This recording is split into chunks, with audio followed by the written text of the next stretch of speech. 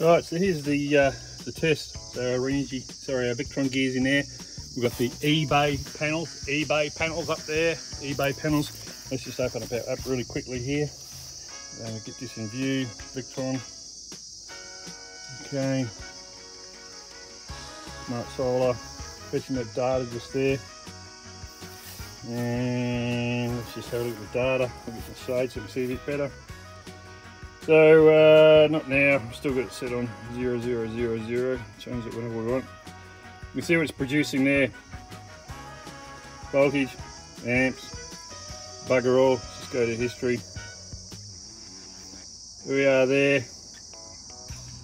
So you can see what we're doing, 2 kilowatt hours, bugger all. And just once again, let's just go back there.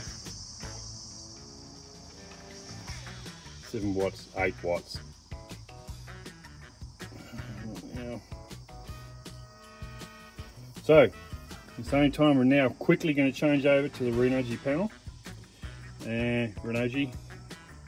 And let's see what the difference is. And that's just going to be proof in the pudding of eBay against Renogy. Right, so I've just laid the Renogy panel on top of the others there. I've connected in, the others are disconnected now, so just the Renogy panel there.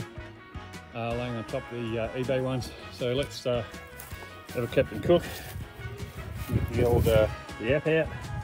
Open up our Victron. I'm really excited about this. I know. So got to be super excited about that. Look at the difference. eBay can nick off. So I got that Renogy one out there. It's in a fully shaded position with those new prisms on the top of it. Have a look at that. That is just punching it out. eBay, piss off. Renogy panels.